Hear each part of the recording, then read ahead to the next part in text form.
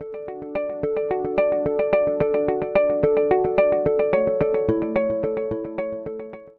everyone, this is Gautam, and in this video today I'm going to show you how you can play with Excel in Worksoft Certify. So when I say playing with Excel in Certify, so what does it mean? It means that how you can use the various Excel features with Certify. Okay, I'm saying that because I have seen people who say that in Excel we can only store something, we can only input some value in the cell, and that's all. So they don't know, or they have no idea that many things can be done using Certify in Excel.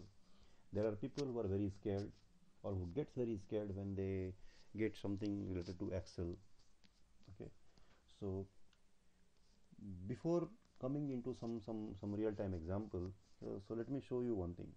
So suppose this is Excel, okay, and here in Excel I am entering a value in this cell, and Excel is basically a table, rows and columns, so there is nothing very fancy here. So if you know how to work in a table, row and column, so same thing here. Okay, so anyway, so I have entered some value here. Now you have seen that this value it become, or it behaves differently here after entering, right? So it is not what I have entered. Now suppose if I select this cell, I get this value here, but it is not showing actually here. Now suppose my requirement says I need to validate this value, and you have come across this scenario that when you run some SAPT code or some transaction, so there in that transaction generates one Excel report, and then you need to validate the report or something like that. So let us assume that you have this report ready, and the requirement is basically to validate this value. Okay, you already have this value, and you just want to make sure that the same value appears in this cell or not, row number 4, column number 6. So how you will do? So let me open one process here, and let me quickly add one step. Okay, action will be verify cell. Okay, row number 4, column number C, and the value. Okay, and this value. So first quickly check whether this works or not. Definitely it is not going to work. Sorry, I pressed execute. So I should be doing execute with dialog. Yes.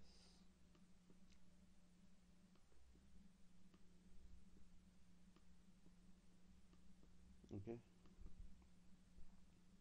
see, verification failed, if you see here. Okay, understood? So this value which I have is not matching with the value in Excel, but value is same. So how you will format this cell so that it becomes like this? So this is what I'm going to show you here. Okay, so let me delete this step now, and we'll come back to Excel. Okay, before doing that, there are many things. See, if you see this toolbar and this ribbon and all, there are many things. Everything can be done here. So generally, how you format a Excel cell? You select the cell, do a right click, format cell, right? That's it you do. But from Certify, how you will do it? So selecting a cell is very easy. Like we have an action called select cell. But then how you will activate this context menu? So what you need to do? Press the Alt key in Excel. Okay. See, it will highlight the hotkeys. Now, what all keys are you are seeing? Alt F and all. These are all basically the hotkeys. So you must be knowing that if you press Alt and F, it activates the file menu, right? So similarly, if you press the Alt key, it activates the hotkeys. Then you press H. Now suppose I press H. Now if you see, all these formatting options here in the ribbon or toolbar are inside the home menu, because home menu is activated. So if I press H, so it activates all the hotkeys for that toolbar or ribbon which is under the home menu. Okay, got it? Now if I press O, it activates the format option here. Okay, and if I press E, if you see the E here falls for format cell. If I press E, it activates the format cell. So similarly, how we are going to do all these things in Certify, that I am going to show you. Okay, Second most important thing, people are very confused with the name. Okay, see, MS Office or this office automation window and this office automation window and all, it is not hard, there is no hard and fast rule that it should be with this name only. Okay, you can anytime change the name, you can have any name, but make sure that you have some meaningful name, because we should follow the naming convention that is recommended by Worksoft. Okay, but there is no hard and fast rule that it should be MS Office 1.0, the application version should be MS Office 1.0. No, it is not mandatory. The window should be office underscore of automation window, it is again not mandatory. This object is again not mandatory. The name can be anything, any XYZ, ABC, Tom, Dick, Harry, anything. Okay, so don't get confused. Okay, so to activate these hotkeys and all, and to pass those key combinations from Certify, what you need to do, select the application version as MS Office or whatever is your application version, window and object. Now make sure you don't select the object as Excel. Now here if you see, to store the value from that cell, I have used Excel automation window object, sorry, Excel automation object, and then you will find all the table related actions here: verify cell, store range and all. But to pass these kind of key combinations, you need to make sure that you select the window here as an object. Means your window is office automation window, so your object should be the same, office automation window.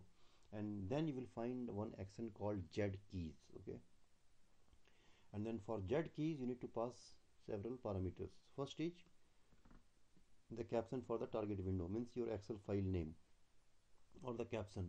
So it is, although it is mandated optional, but it is recommended that you give this value. Okay, because if you have 2-3 Excel open and if you don't give the caption, then you don't know then that in which Excel window this operation will happen. So always give some caption. Okay, so in my case I am giving the caption as Excel and the criteria it contains. Then I am passing the keys here, HOE, which I have just showed you, Alt HOE. I am doing it manually and you can see. Okay, this key is activated. So now we'll do this from Certify, Alt HOE. Okay, then what will happen, once this format cell gets activated, then you need to navigate to several tabs and all, or the correct tabs. So that I am doing using active object. Okay, active window, active object. I am giving that window caption would be formats. I am giving that caption as format category should be contains, and then I am passing several tabs here and enter. Okay, so let's do that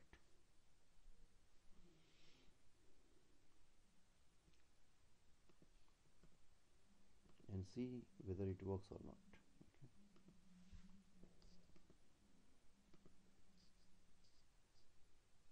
so format cell window is activated. Okay,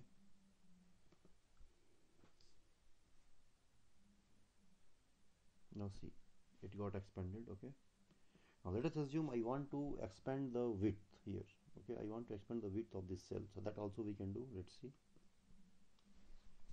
Now see, column width window is there. I need to give some value, and as you can see, this it is expanded. Okay, now again I will store. Now see, which I stored in the beginning is like that, and now it is like that. So if you have this kind of requirement where you need to validate certain Excel values from your application value, and because this value is too big, it is not formatted in Excel and it comes in some opposite way, so this is the way how you can fix it. Okay, and one more thing that I have seen people who don't know how to create this MS Office application and all. So for that, just a quick thing here, go to your application, right click, say new application, give any name. Okay, I'm creating office application, I'm giving the name as delete, and give any version, basically it should be one. Select the interface as office. Okay, say this one. So now if you see, this delete will get created somewhere, right here. Now import the map. Okay, import map. Now you don't know where is the map, right? Now go to your Certify installation directory. Okay, it should be generally in the C drive and program files. Okay,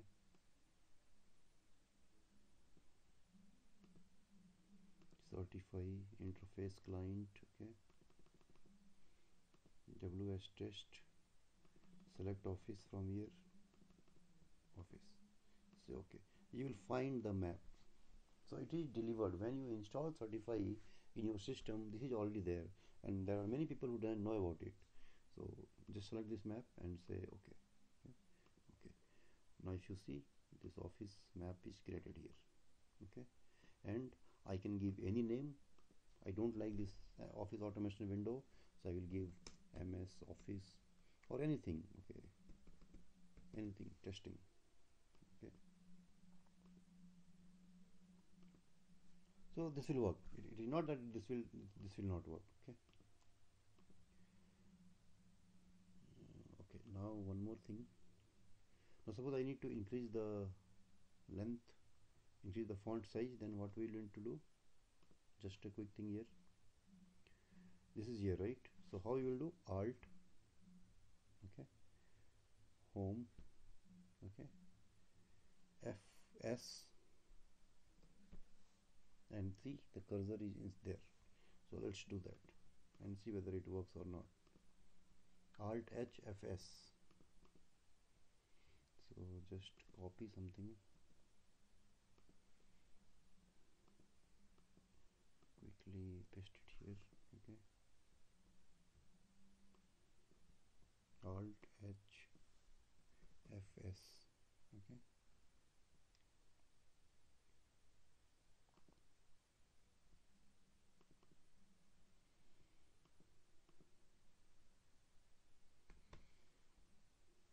Okay, let's see whether this works or not.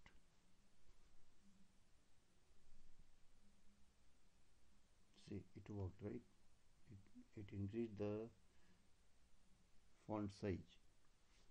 Okay, and now again you need to add those steps to fix it. So I can say this one I can do.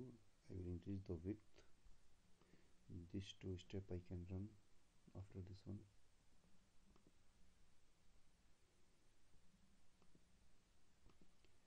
And here the size is 34, so I will say 70.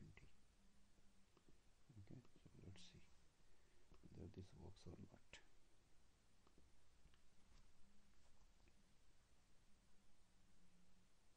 Okay, so this is how it works. So this is how you can play with Excel using all the hotkeys and all. Okay, so hope you like this video. Thanks for watching.